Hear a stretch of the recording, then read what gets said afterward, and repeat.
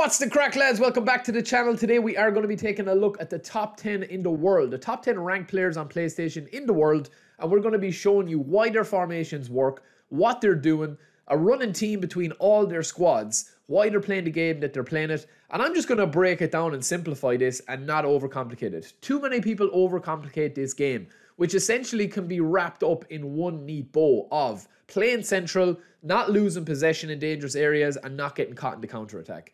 And also, one big decision you need to make if you are looking to push rank, it is consistency. And it's all about learning what players play the way they play when you're not controlling them. That's what separates a good player from a top 100 player, is letting the AI do what it's good at doing, right? And covering gaps that you just literally cannot cover because you can only control one player at a time. So there's going to be clips going through this video. I'm going to be just showing you the squads and talking you through the squads. I'm also going to focus on squad rank number 1, the best player in the world currently ranked at the moment, and why he's doing what he's doing, and really just break it down to the core, why it's so effective, right? And it's not rocket science, right? It's very, very simple when you break it down. We're going to do that today. So you will notice a running team or a running pattern between all squads. They will either have a back 3 or a back 4 with 3 centre backs, or a back 5 with 4 centre backs, sometimes 5 centre backs. Now, what I say is you will always have consistency between lines, right, when you're playing with these squads through the middle.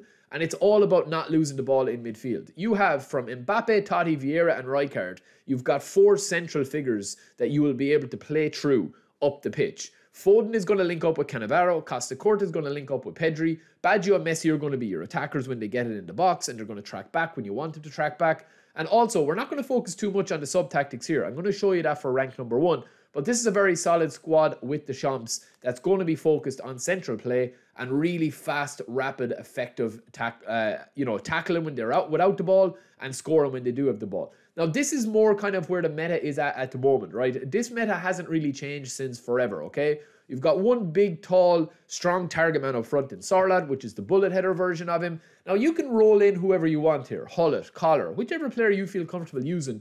You don't have to have these players, okay? Obviously, Sarla is going to be a beast in the air, but if you've got Ronaldo bullet header, if you've got Collar, any of those boys will do the job.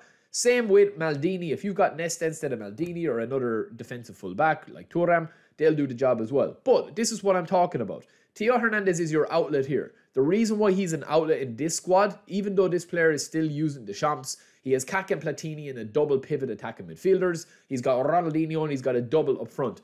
This guy is definitely using a sub-tactic, right? Ronaldinho will potentially not play there. I would say that Sarlat and Mbappe will go into a 2, and he's probably going to play a triple AMF with Kaká, Platini and Ronaldinho, and then obviously you're going to have your back 4. Again, you have Theo Hernandez as your outlet to get up and down the wings if you're going to be crossing the ball into Sarlat, and then Tomiyasu and Maldini and Van Dijk are going to be doing the damage holding the opponent, right? It's a very simple formation. That 4-2-1-3, you will see that repeated, right? And as I said, I'm not going to go and overcomplicate this. You will see the pattern yourself. Again, you have the same system here. Instead of Theo Hernandez, you've got Roberto Carlos as your outlet now. This time, you've got Kaká and Guti again. You've got Makelele holding. You've got Frank Rijkaard and Carlos Puyol and Bergomi, who's down as a right back, but don't let that confuse you. He is a centre back in this system. Again, you've got your block of 3. You take Carlos out of this block of 3, you've got Puyol, Rijkaard and Bergomi, and then your 3 boys up front as well. Messi cutting in from the right with the left foot, Neymar cutting in from the left with the right foot, Sami Eto'o up front, who's one of the most slept on cards ever, this old epic version of him, Kaká Guti in a double pivot AMF again. Xabi Alonso, I should say, is going to be your quick counter, and you're going to see a mix between quick counter and long ball counter. It's going to be very rare that you see somebody playing a different formation or tactical setup. Again, we've got Alonso here back again, so it's going to be Deschamps, Alonso, Deschamps, Alonso, Alonso, Deschamps. Very rare will you see Pep. Very rare will you see De La Fuente or Stoichkovic or any of those boys, right? Costa Curta, Nesta, Van Dijk and Thuram. What do all these players have in common? Yes, Thuram and Costa Curta can play left and right back, but also they can all play a centre back. And that is what you're going to be doing again. A block of 4. Davids is going to be there with Hullet, Hoeneß, and of course Ronaldinho. Now Hoeneß is a good player attacking midfield, but also you have the option of using him as a right winger here with Messi through the middle with Rafael Leao on the left. It's a very interesting formation again, but these guys aren't going for interesting formations. As I said, too many times people get bogged down in saying like, you know, it's not a, like, meta is not a dirty word, man. Meta is using the most effective tactic available for you to get instant wins. And what I mean by instant wins is that you know that if you're going to come up against somebody and you're able to play your meta play style, you're probably going to beat them because they're also exceptional at the game. So again, you will see very, very little variation between these. That's why I'm not making a massive, like, in-depth video on this, because the patterns speak for themselves. I mean, even Stevie Wonder can see what they're trying to do. Now, you will see here that there's a tiny bit of an adjustment here. You've got Wan-Bissaka down as a right back. Now, Wan-Bissaka can play as a centre back if you train him that way as well. But also, Wan-Bissaka is probably one of the best and most defensive right backs that you can have in the game. He's up there with Thuram, okay? But you still have your block of three: Cannavaro, Rijkaard, and Van Dijk. You're back with Xabi Alonso again. Ruud Gullit, Messi up front. Now, Mbappe's on the right. Mbappe's not going to stay on the right there. This sub-tactic is going to move Kylian Mbappe up into Rudy Gullit's position. Gullit and Messi are going to be up front and they're going to stay there. You're going to have Ronaldinho more central and you're going to have Mbappe up. Or else you're going to have Deco as a double pivot AMF, which a lot of people are now using as well. So don't let these... I'll show you at the end of the video, lads, with rank number 1, why you should not let these people, you know, especially the top ranks, kind of mess with your head, because they will definitely change things in game, that they're not going to be playing with this starting 11 that you have here. And I'll show you in a second with rank 1. Again, Rafael Leao is playing as an SS. Yes, he can play there. Hoynes is back a little bit more deep here. Again, you've got your flat 4. Rijkaard and Vieira are going to probably swap positions, or in my opinion, we're going to show you with rank 1 what this guy is probably going to do. He's going to turn his back 4 into a back 5.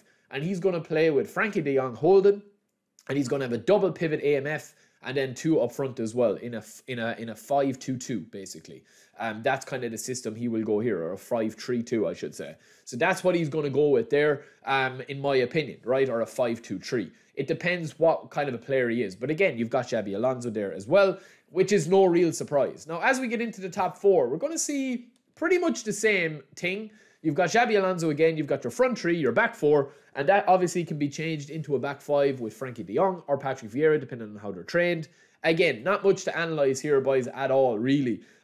Which, listen, it is a pity, man, that there is no real variation, and that you can kind of look at teams and say, like, oh, why is this guy doing this? Why is this guy doing that?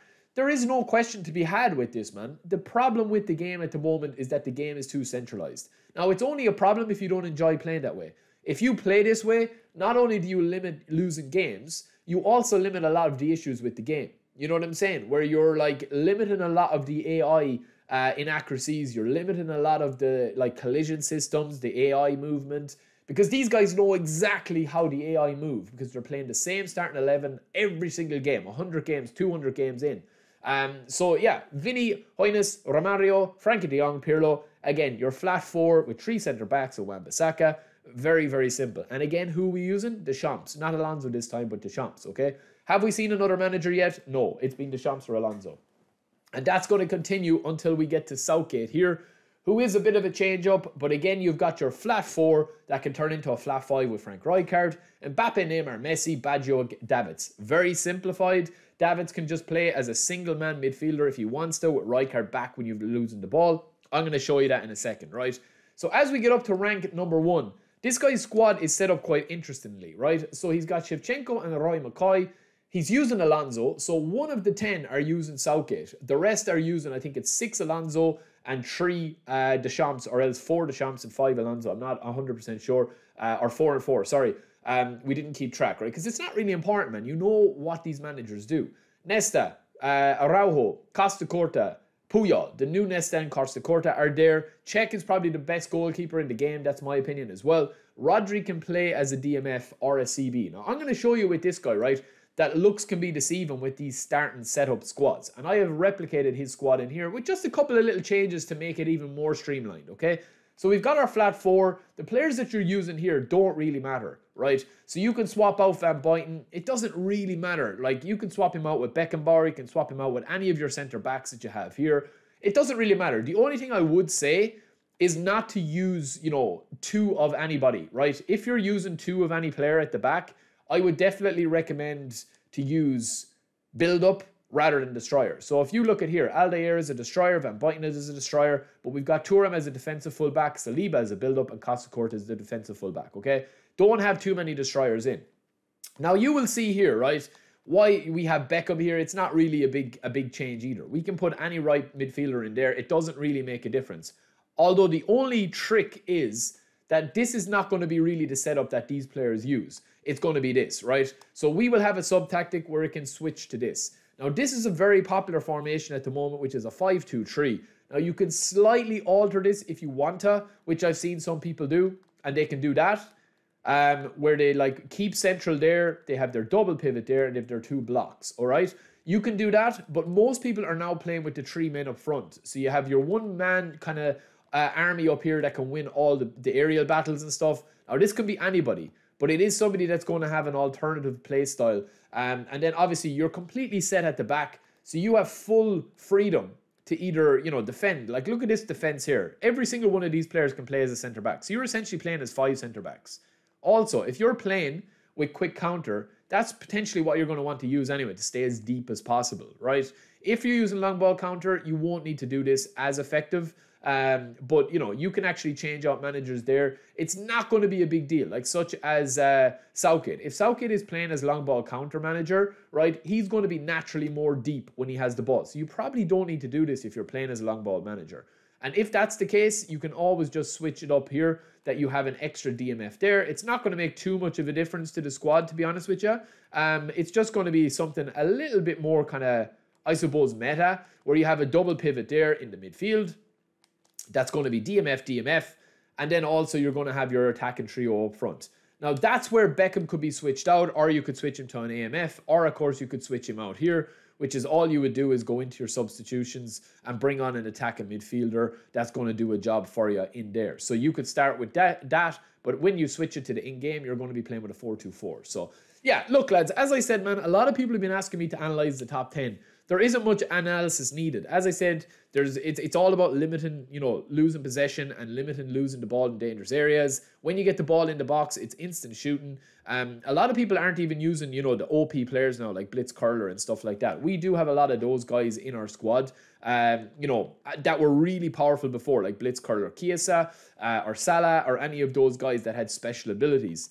But I don't even think that matters too much now, so to speak, because I think a lot of people are using you know, very similar tactics and very similar systems to be able to just score, you know? So you don't really need players that are like 95 plus finishing and everything, or Blitz Curler and everything, because Blitz Curler is kind of broken at the moment anyway.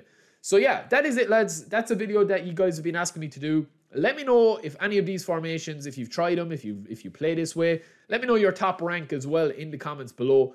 And just give me a quick comment. Your top rank, what manager you're using, and that's all I want to see. And we'll do a video on that as well, maybe. So if you want to be featured, please do subscribe. Please do like the video and let me know in the comments below. Peace.